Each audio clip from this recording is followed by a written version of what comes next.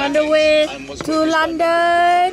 That's why it's being suggested more than 1 in 10 excited. got COVID, while Birthday girl ngaju. during the first wave of the pandemic. Ada susah lah travel dengan budak-budak ni. Jurgen Klopp's just been giving his press conference. So hari ni kita pergi museum Royal Air Force Museum. Free. Tak payah bayar, free. Tapi kena booking sebab dia full semua.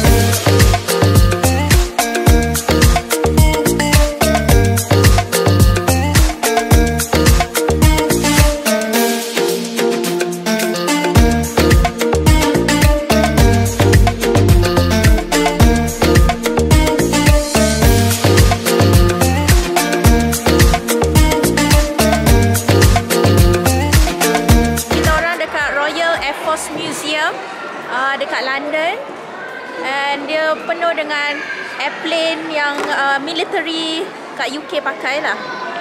So Paling sedap sekali free, tak payah bayar gos cargo.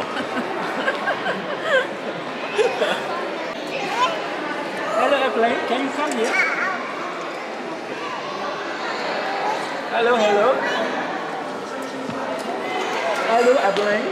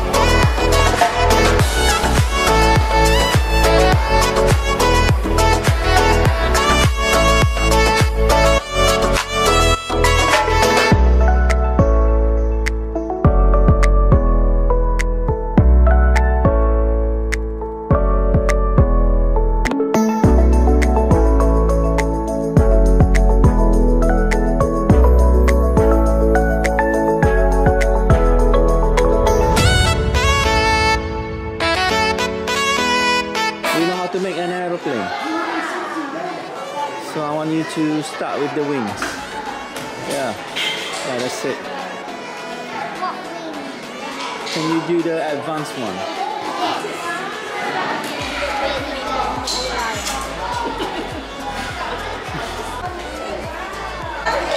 So tengah-tengah budak-budak ni macam tak siap-siap main. Susah sangat, lama sangat nak main. Dekat dengan setengah jam duduk letak sini. So mari kita tengok apa dia orang tengah buat. Nampak tu. Tak ada balik ke apa dah. Orang ni duduk sama mati pula. Kita tengok dia mati kat.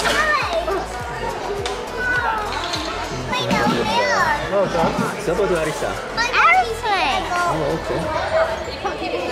Okey, pamai tu nak nukih pula tu. Kita tengok dia boleh buat.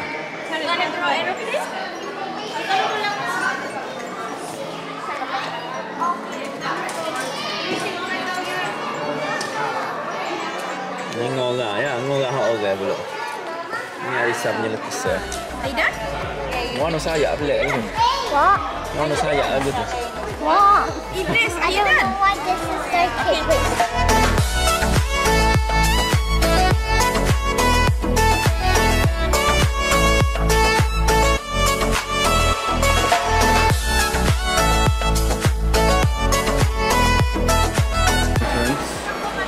So it's only for kids, but bila kita try aja. Boleh masuk lagi.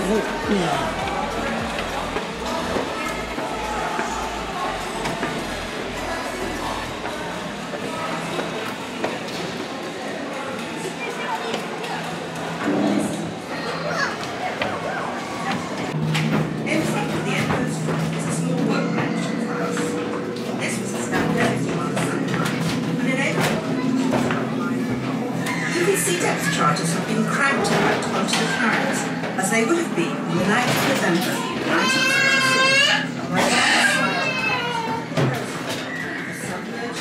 Exit staircase.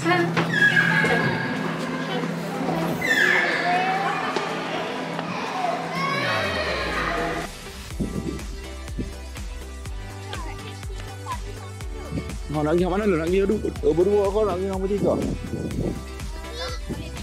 Ya, ini dulu apa tu? Boleh.